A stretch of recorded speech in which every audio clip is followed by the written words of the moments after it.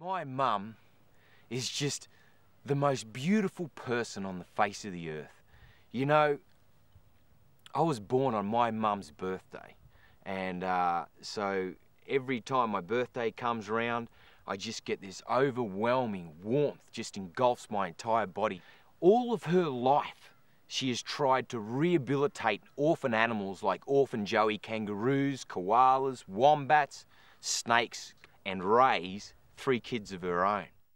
We started off with a very small collection. We had a few snakes, we had a few lizards, and I think it took us probably at that time a couple of years before we managed to get a couple of crocodiles.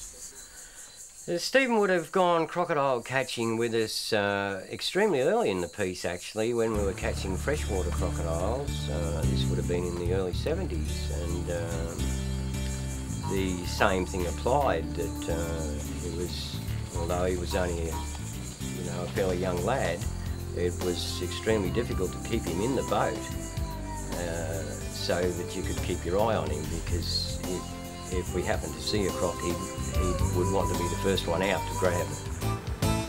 I think I was 9 years old when I had my first jump on a freshie, and that was a pretty wild experience. You know, up the front of the boat, I've got the spotlight, and you can imagine at 9 years of age, I was keen as mustard. And I was accustomed to spotlighting the crocs, and I'd put the spotty down, he'd be driving, and he'd go in and jump them.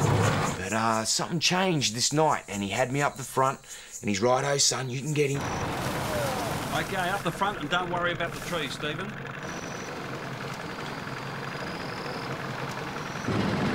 We were going up the river and we saw this crocodile close to the bank. There's one, Dad, there's one! Keep your eye on it, son.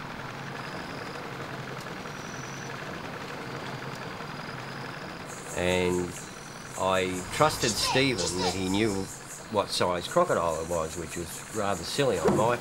I should have known better. We're getting closer and closer until I can see his eyes right in front. Whoa! Speared straight down, grabbed him by the scruff of the neck. I was overwhelmed, and I didn't realise how large it was. And then I realised that this croc is nearly the same size as Stephen. He's gradually going underwater with the crocodile, so I grabbed him and the croc and threw them both in the boat. Then I felt the strength of my dad's arm come underneath both of us and flip us both into the boat, and he just pinned us down. "You all right, lad? You all right?" And sure enough, I was okay, and by crikey, that was the proudest moment of my entire life.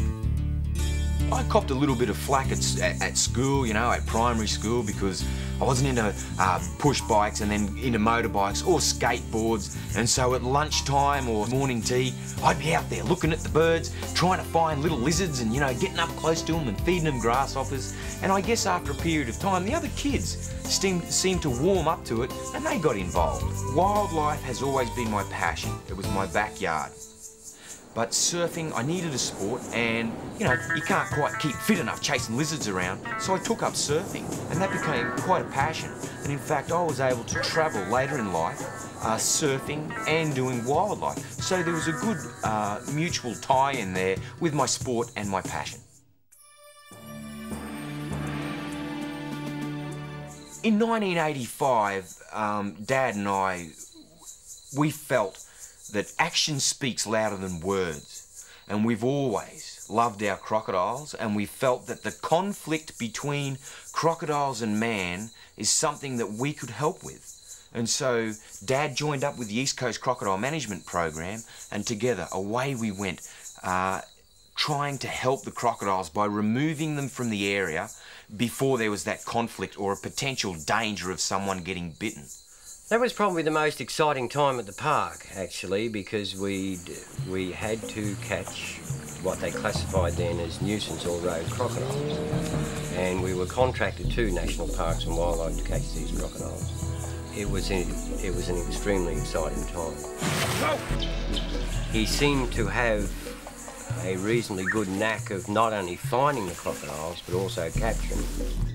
I've found that the best way to catch a crocodile is to treat it as a one-on-one situation. So I focus. I just focus on that crocodile so hard that I am unaware of anything around me. I won't eat.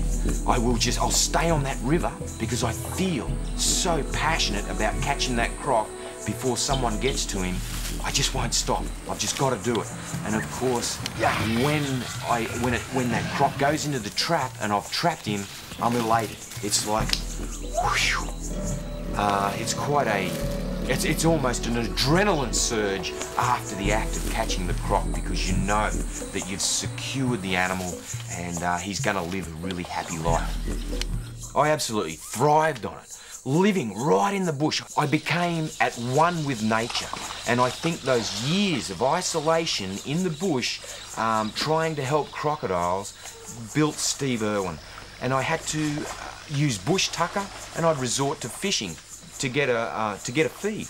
So it really honed my bush skills. I can't recall how many crocodiles we would have caught over the years.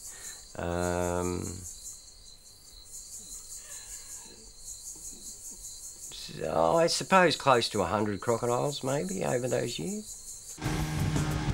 I spent what felt like a lifetime up in the wilderness catching crocodiles on my own, and occasionally I'd have family and friends helping me, which was great. Dad bought me this old National video recorder, which I'd jam in a tree, on the mud bank, put it on the front of the boat, on the back of the truck, absolutely everywhere to capture a piece of history.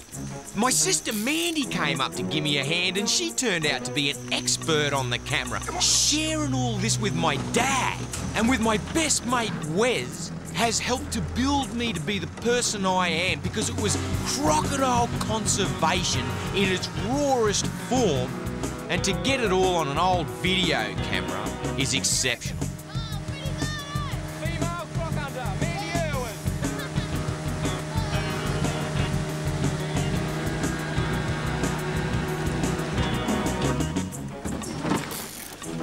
It was very physical, hard work. Manipulating, grabbing, tossing these big crocodiles.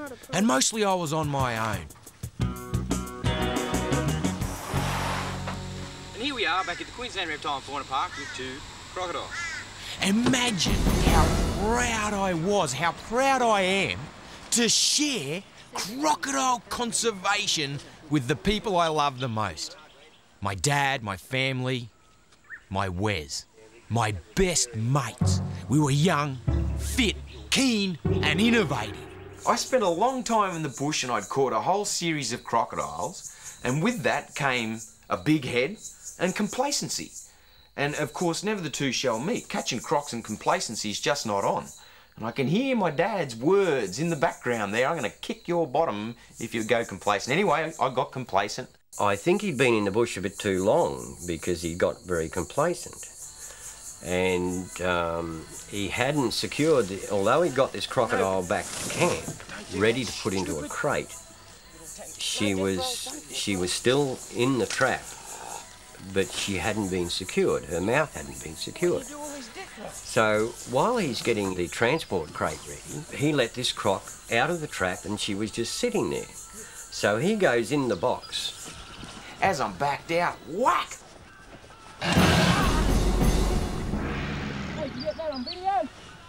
She put a series of real beaut holes in my feet all the way to the bone.